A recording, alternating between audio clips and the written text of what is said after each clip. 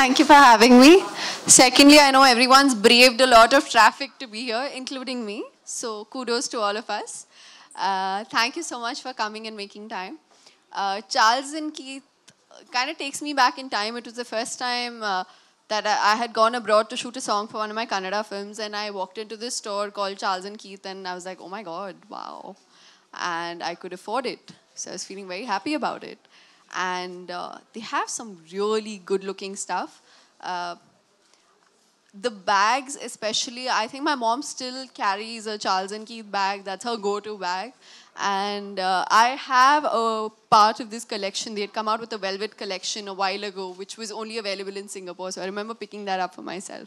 So Charles and Keith and I go back a long, long way. For those of you who don't know, जो इनकी मम्मा थी, Charles and Keith are two brothers. जो उनकी mom थी, she used to basically deal with footwear, like she used to make footwear.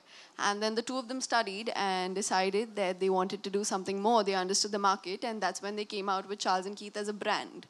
And I think ever since then, that was in 96 or 98 when they went global. So I think it's been quite a journey for them, and I'm so glad that I've been part of a big part of their journey. But yeah, I'm very, very happy to associate myself with Charles and Keith. I think for a woman who's confident enough to know that her comfort is more important than anything else, for a woman to be able to choose footwear that I think basically makes, you know, when I wear heels, I feel like I can conquer the world. And I think that's a Charles and Keith woman. She puts on the heels and she thinks she can conquer the world. That's one. I think what they've done very smartly here, what I noticed in the collection, they have everything from pastels to glitter to something dark.